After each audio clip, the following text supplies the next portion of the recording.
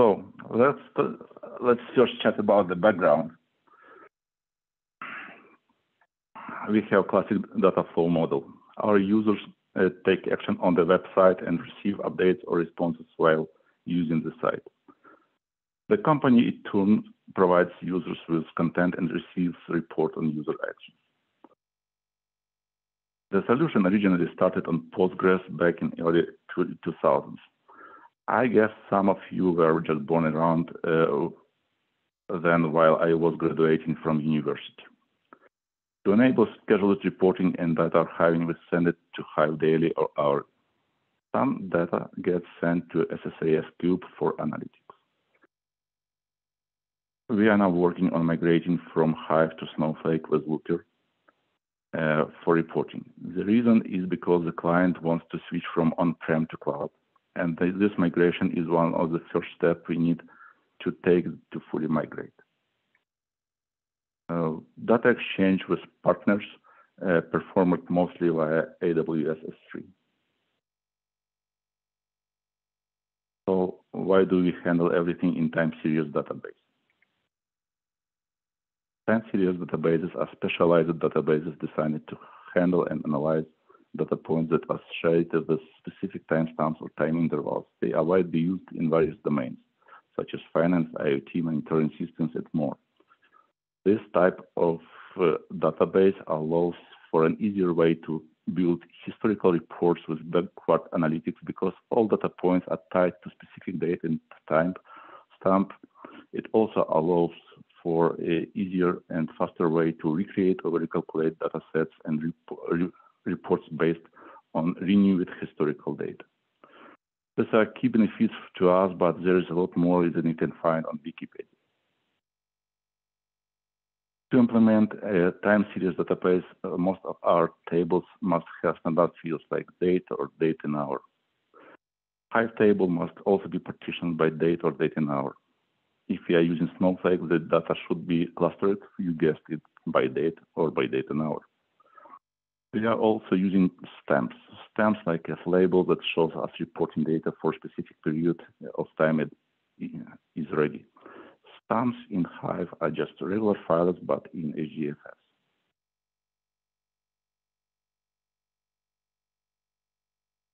So why do we handle everything in time series database?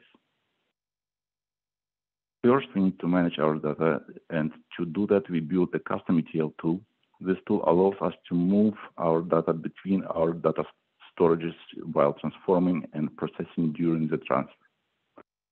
And to this, we then added a stamp service. The stamp service keeps records about source target services, table, date and hour, initiator, and other. The goal is to be able to use stamp service to instantly check what data is available without making a request to the database itself. We also using stamp service to check data readiness for reporting. And lastly, we have an API service that helps us to work with stamp service. So just not to query database every time if data is ready, we have special stamp service which allows us to do such checks. So for now our last block gets extended, and we now have not just stamps, but also a stamp service used for data readiness, reporting, and API requests. Now let's talk about the custom ETL tool we're using. The tool does the following. It allows us to connect to all data sources we're using. It allows us to run stamp check before any ETL steps are taken. It manages the entire ETL process. It also allows us to set step and task dependencies to that steps or tasks are performed in the order we need them to be performed in. Lastly, it sets a stamp view on a successful run. Let's check ETL task configuration example. So it's just like a regular XML file with some blocks about the description, scheduling, rules, connections, and flow inside.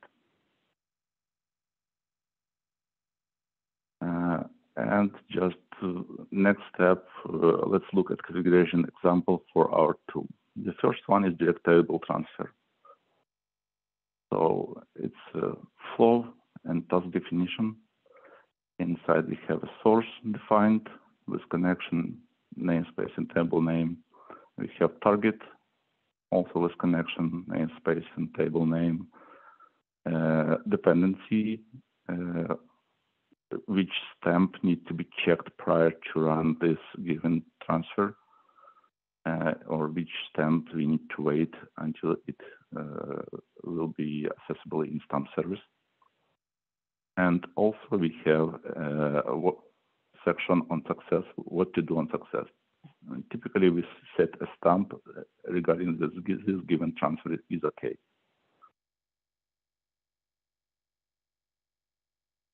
Next example is task dependency. For example, we have a few tasks, and one pipeline has two tasks, whereas a second one is dependent on the first one. And instead of stamp checking, we are adding a requirement for the first task to be completed prior to the second one. So just easy, we can check for stamps, we can check for tasks, we can combine both type of dependencies in this block of requirements, and this way we handle the dependencies. And last example, we are using DDL and SQL files in our transfers. So instead of direct table transfer, we defining our data sources as query results, and we are using the SQL and DDL files if table not exist. So here we have SQL query, define it in some file, and then in target we just defining in DDL which way we will create a target table. By default, the tool transferring the most recent partition, overwriting existing one on target, but we have a lot of options to set partition scope to be transferred, as well as with extensive variable definition for development and production modes. So we can use different naming for production and for development, meaning you can run it when you run it in development, it can work with your product schema. When you switch to production, it's using production names. Next slide. Challenges. Nothing good comes without a challenge. Let's talk about some common issues I've experienced while migrating from Hive to Snowflake.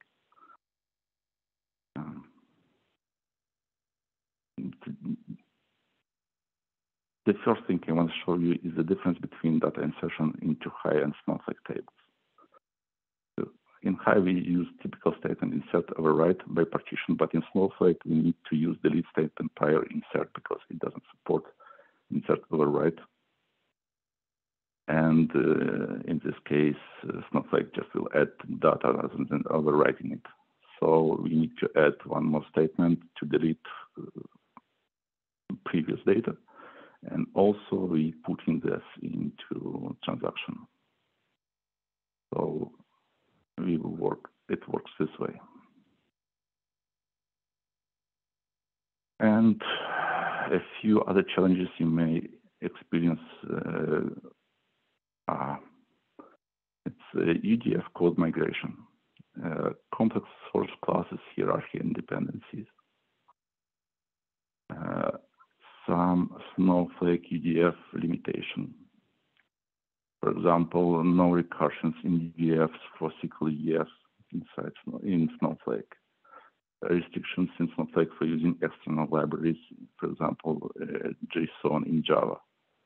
So, for example, in Java, you need to use external library, but Snowflake doesn't allow to use it. And that's why we processing JSON in UDFs via JavaScript. And tricky but engine-specific division by zero. Processed different ways. In Hive, it allows to do that and returns null, but in Snowflake, it returns an error. So let's wrap up. This approach allows us to process huge amount of time series data quite effective way. Some of our tables contain over 150 billion records per day. Key points of given solution are stamp service. It allows us to be ensured about data readiness for transfer, reporting, or processing without querying database. Data structure, partitioning by date and hour for fast filtering and by date range, and UDFs. So our UDFs covers most of our tasks and quite complex logic, and it easily managed with Java, with versioning, everything with code management. And cons, for now, since for previous 10 years, we have a lot of UDFs written in Java, we cannot transfer them to Snowflake directly because of high hierarchical classes and third-party libraries used, and also it requires high LOE to do that. That's it. So if you have any questions, I'm glad to answer. Yeah, guys, if someone has questions regarding this information, this presentation, please unmute and ask.